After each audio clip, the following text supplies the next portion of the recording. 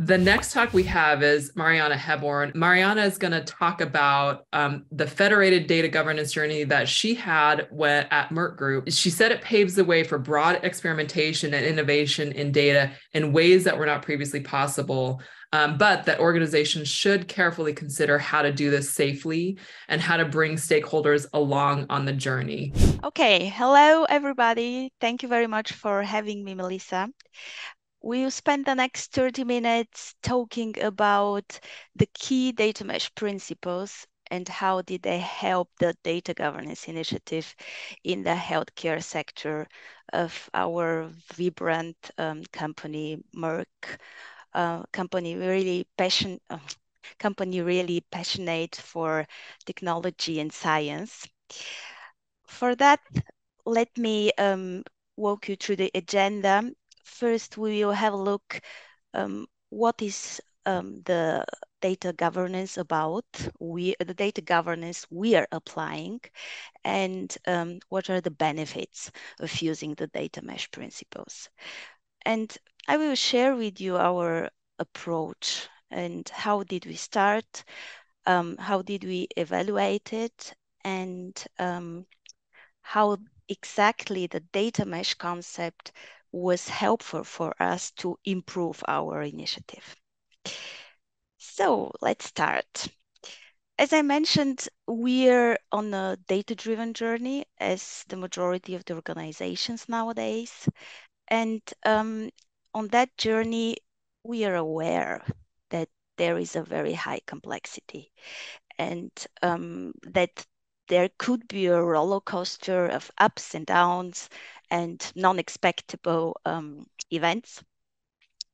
That's why it was really very important to us to have a clear goal. That's why the fair data, the findable, accessible, interchangeable, and reusable data was something, not just the buzzword, but really wanted to have data at optimal quality in a compliant way and ideal speed when we work with the data.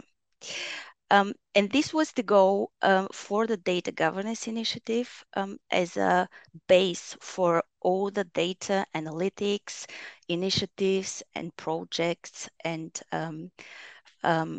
goals in the organization. A situation that we would like to mind is the one like the one seen in Alice in Wonderland, where Alice comes to a fork on the road and sees the Cheshire cat and asks her, which way should I take? And the cat answers, where do you want to go? And Alice says, I don't know. So we wanted to know where do we want to go, because the answer is really, then it doesn't matter. Our way was the way to the fair data, and main problems that we wanted to solve were the silos in terms of knowledge, workarounds, and the increasing amount of data. This is something I think I don't need to explain to the audience, that the data amount is increasing every day. And another problem we are facing is the monolithic approach. With the increasing amount of data, our teams can't make it to answer properly all the questions coming to them every day. That's why in this case, the data mesh concept is something that really can help to shape and reshape the data governance approach. Let's have a look at the four principles. I think the majority of the people are aware of them, but having a domain-oriented and ownership and architecture is something that is not only data governance specific and helpful, but also for every single data initiative and undertaking. And the self-data infrastructure as a platform, and having data as handling data as a product, and the federated data governance and semantic consistency. Those four principles are really the the leading guiding principles of not only of the data mesh concept, but also of our data governance strategy when we started shaping our approach. And that's it. So we have, what is data governance about? It's who is doing what with the data and what are the standards and the processes. It means our framework has three main pillars: the roles and responsibilities. We have the four roles of the domain owner, data owner, business and technical data steward.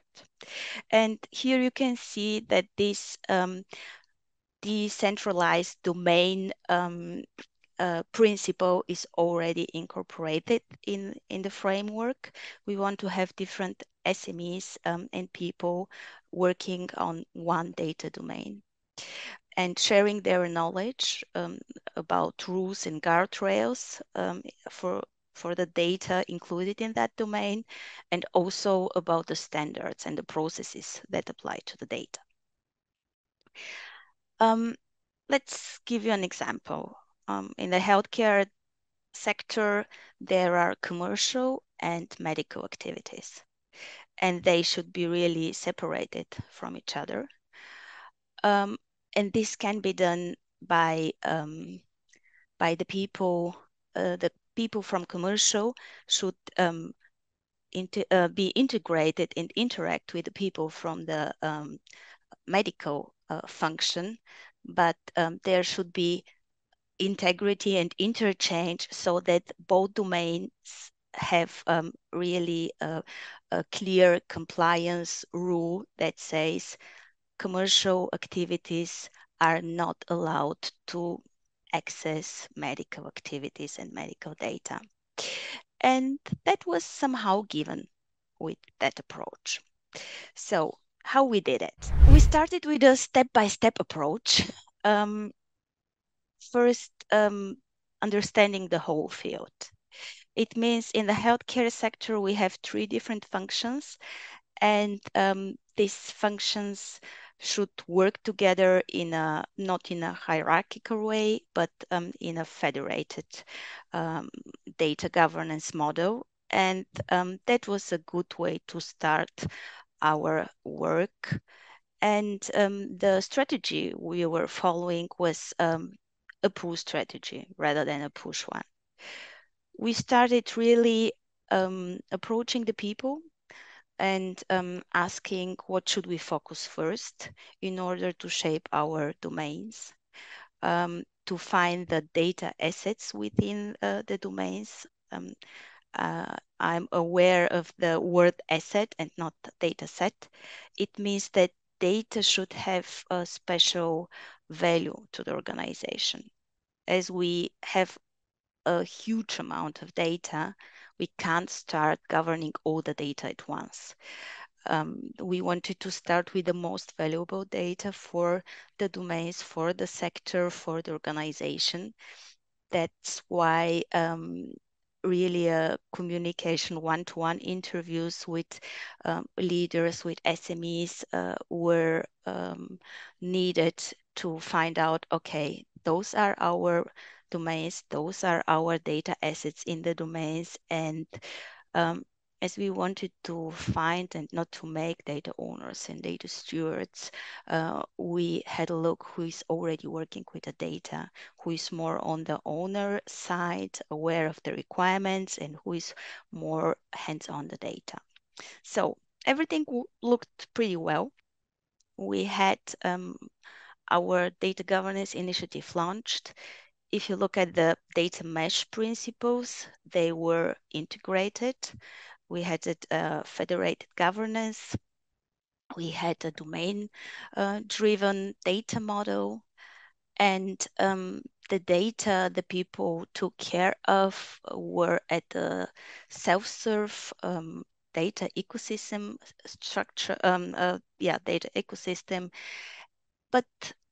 And we had a pretty positive balance at the end with 28 data domains and data assets, and with over 80 owners and stewards taking care of these data assets.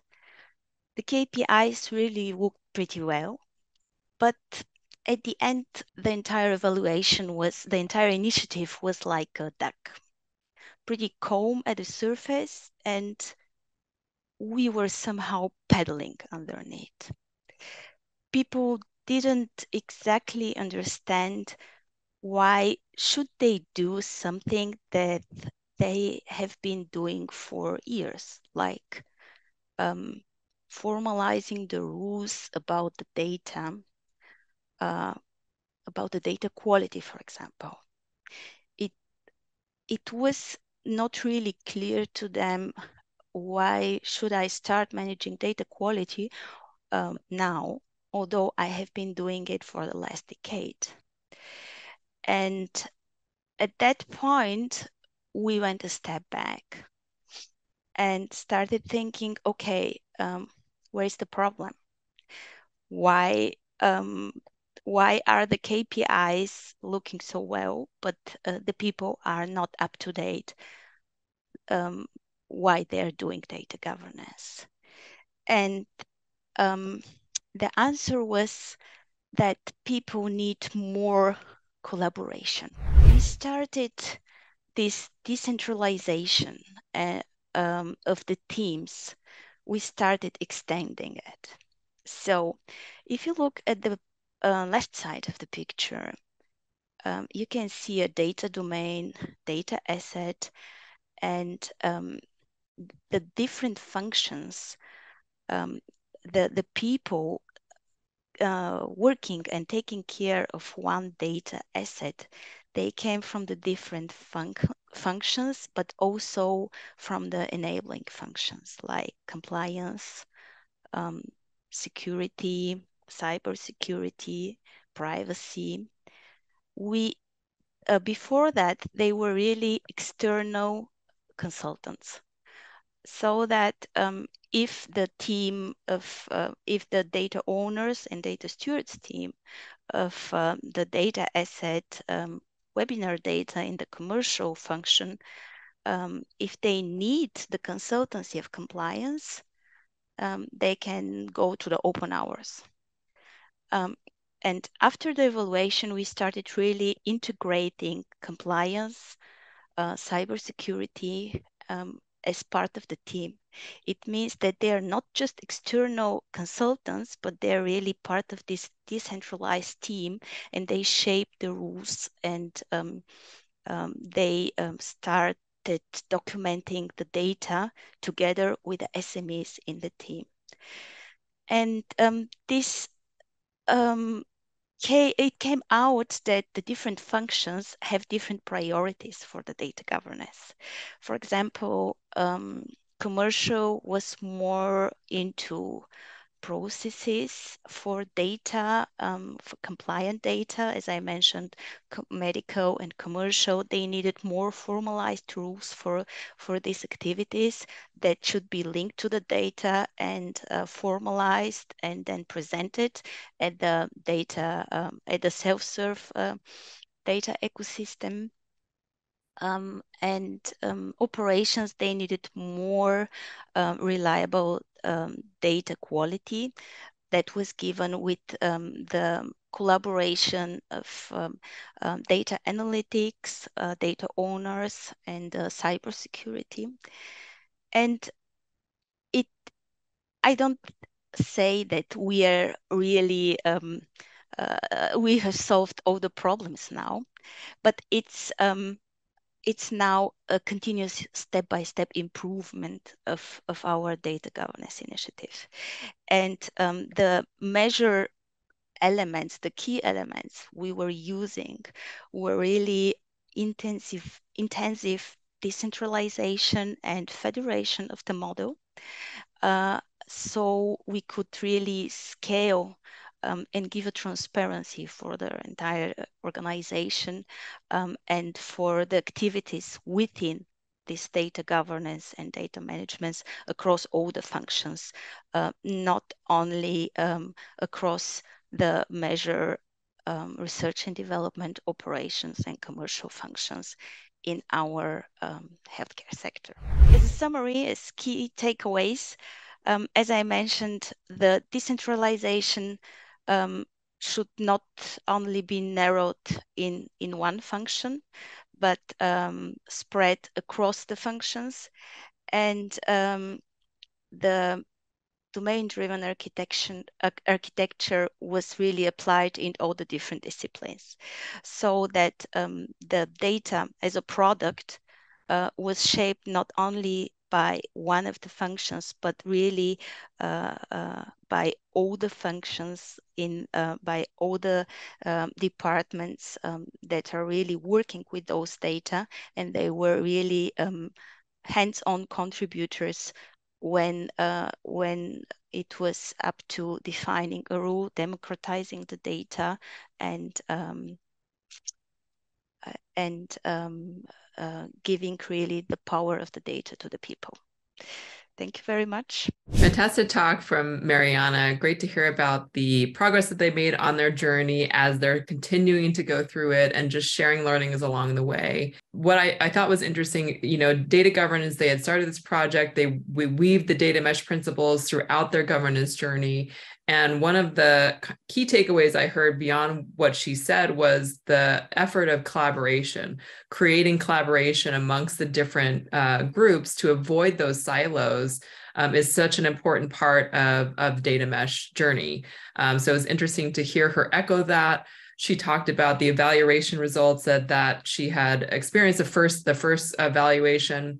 And people were asking about why start managing data quality now, et cetera. And the solution being more collaboration across different domains, bringing in compliance, cybersecurity, having them not just be these external consultants, but having them be part of the team. And I think that's one of the key things we hear data mesh can help do, which is just enable more collaboration and more understanding throughout the organization of what the data means and how it can work for different groups.